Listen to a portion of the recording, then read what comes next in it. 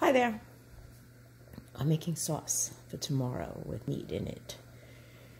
And I just realized that I should probably be documenting this for you. So I'm going to start. So I have spicy and sweet Italian sausage in this pot. I put a little bit of oil in the pot and put the sausage in. I cut them in half because it's going to be a lot of people. I just figured it would be easier. And I like brown them on the bottom of the pan in a little bit of oil for just a little bit of time. I kind of seared them. And then I put, I'm making for a lot of people, so I did 6 cans of tomatoes in there. And it's on pretty low because you don't want it to start splashing all over the place, and it's going to cook for a while. And obviously you know what I use, but here it is just in case. You can experiment with other brands if you can't find it. This is my preferred favorite. My meatballs are made with the meatloaf mix. And I'll show you that in a second when I make them.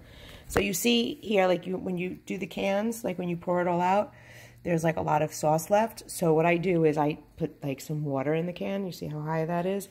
And then I go to each can and I'm going to go back and forth to get out all of the, like to clean the can. But that way you're getting like almost a whole nother can of like watery tomato sauce. That is also going to go in that pot. And the meatballs I'm going to bake, and then I'm going to put those in the pot. They might not all fit. And if I was making brajol, or if you were putting any like beef bones or anything like that, that would all go into the pot. And I'm also going to put a whole head of garlic. I'm going to put some basil. And I'm going to put powdered garlic, salt, and pepper.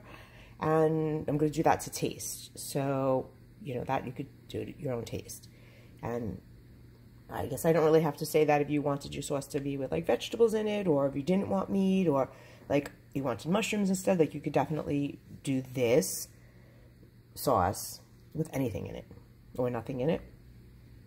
And you can make the meatballs with like regular beef, but they're better with the meatloaf mix.